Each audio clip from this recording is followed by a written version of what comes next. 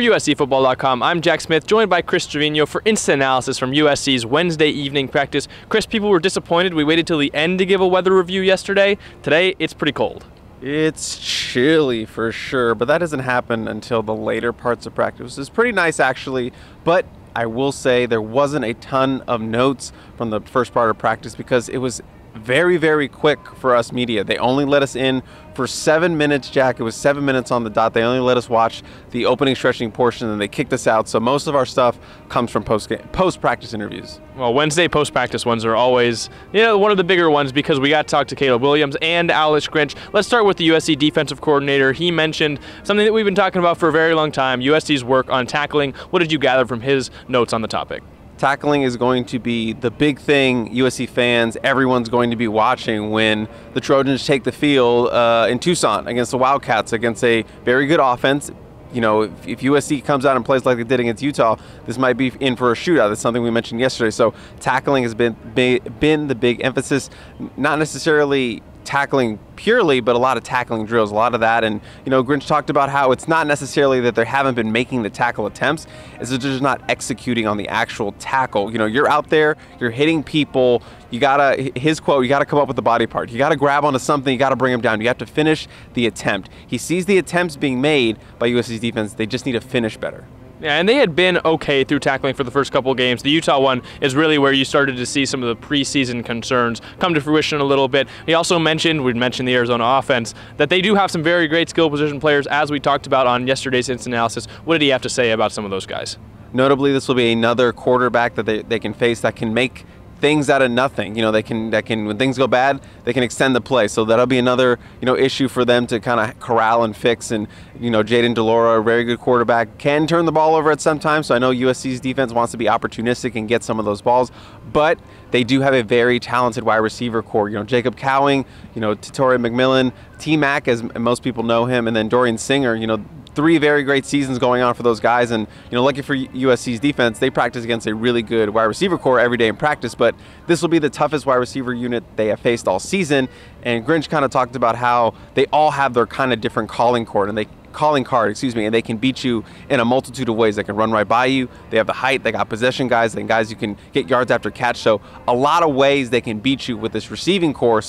But he also stressed that it's not necessarily, the secondary versus the wide receiver unit, or, just an example, Mekhi Blackman versus Jacob Cowing or anything like that. It's not one guy in man coverage or a bunch of guys in man coverage or whatever. It's one of 11. Everyone has to do their job. It takes 11 guys to get the pass rush going. It takes 11 guys to get the coverage tight. So it's not a one-on-one thing. It's not a secondary versus wide receiver. It's everybody. So he kind of stressed that everyone has to do their job and they'll be okay.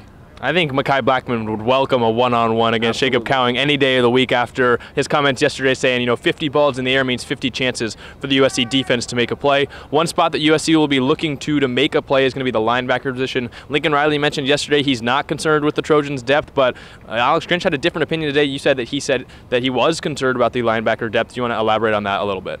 Yeah, more or less. Grinch, he's a little bit closer to the defense. He sees it every day, and he kind of said, he is a little bit concerned about that linebacker depth, and as they should be. Some of their guys are banged up right now. We all saw Eric Gentry get carted off against the Utah game. He's been the heart and soul of that middle of that defense, so an emotional leader and a playmaker on the field. So naturally, it's a concern for Alex Grinch and his defense having one of those guys, banged up, and a lot of other guys banged up. Shane Lee playing in a cast, and he says that only means that guys in that position group have to step up, and the guys around the position group also have to step up. So that's going to be something they're going to have to play through this weekend and, moving forward as they try to get healthier. He said, in this game, in football, no one is ever 100%. No one is ever 100%. The goal is to just be a little bit healthier than you were the week before. This is a physical sport, a rough sport, so no one is ever fully healthy. So they're just trying to get to that point where they can get guys back, get guys closer to being 100%. And, he was asked about guys playing in clubs.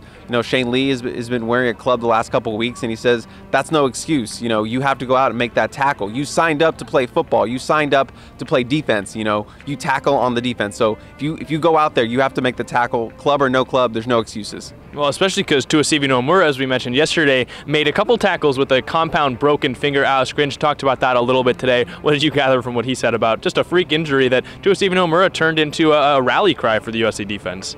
I actually, side story, broke my finger playing football. It was flag football. It was not compound. It was close to being compound. But that's not as cool. Not as cool, and I did not make a tackle or 2 tackles or stay, and I immediately went to the hospital.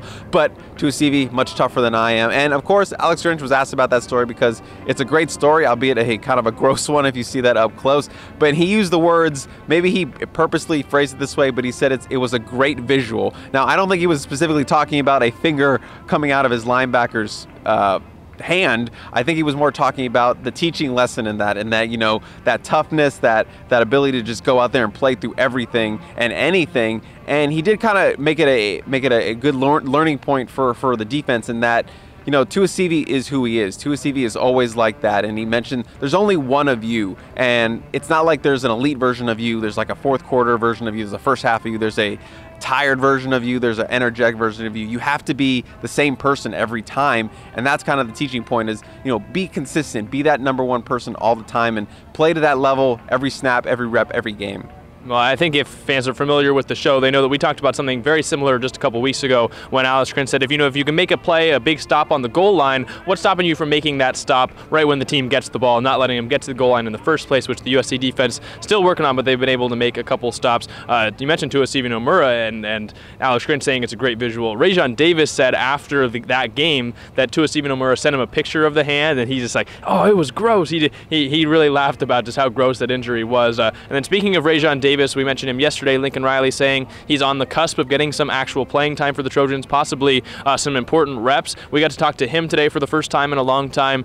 He said that his individual goal that the coaching staff laid out for him over the bye week was practice like a starter. So he wasn't able to tell us exactly how much playing time he thinks he's going to get. He was just told, go into the week of practice and practice like you're a starter. They want to see him take the reps seriously, think that he's going to be a starter, and we'll see what happens on Saturday. But it's sounding like Rajon Davis might get some meaningful snaps for the Trojans.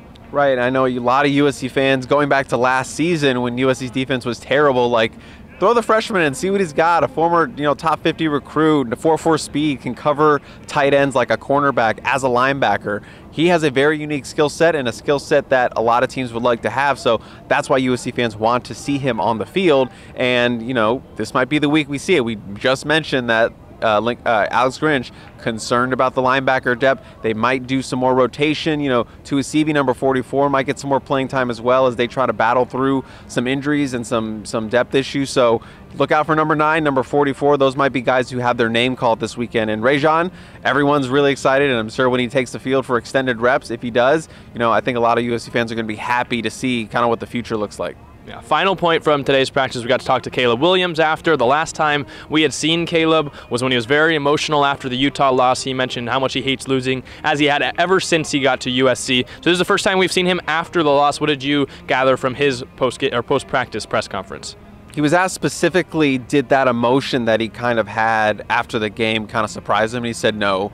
And he, as you mentioned, hates losing. He mentioned that several times in his post-practice presser, that he hates to lose. It's one of those things where you hate losing more than you love winning. That's the kind of guy Caleb Williams is. And, if you didn't see it, Caleb Williams was really emotional, crying on the field after the game. And, he said, point blank, I love this team, and I look back on things that I could have done better to kind of get that win, and it was obviously a very close loss, 1-point loss to Utah on the road, and a chance where they did sort of have an opportunity at the end, and you kind of left feeling like, hey, what could I have done more? And that love for that team kind of drives that emotion for him, and wanting to get the wins for those guys in those locker rooms.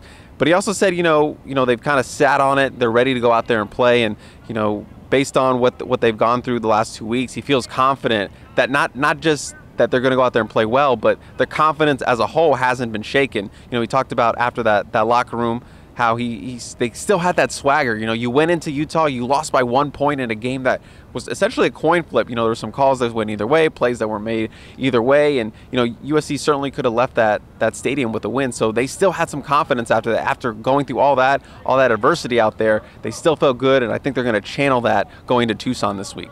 I really noticed his confidence when he was talking about the rest of the season. He says, you guys just, watch, we've got this run we're going to go on. Not mentioning, as some other players would, we've got an ability to go on a run, maybe run the table, make the Pac-12 championship. He's like, you guys just watch the run we're going to go on. It's going to be awesome. And the last thing that he mentioned was a quote from a coach he didn't mention by name, but saying before the game, you know what? No good book or no good story does not have adversity. So the team is clearly prepared to have adversity, and I think they're prepared to work through it through the bye week. Did you have any thoughts about that statement? He said that was something a coach said, like you said, before the game in the locker room, and it's one of the first things he repeated once he got back in the locker room after the Utah loss, just to remind them, hey, good stories, they need adversity, and they're going through it right now, or they did, in Utah. And Jack, you wouldn't watch a movie or read a book that didn't have just good all the way through. That's boring. No one wants to see that. You need some conflict. You need something to go wrong so you can overcome it. So that's where USC is in this point of the season, in this point of their 2022 story, and we'll see what happens moving forward.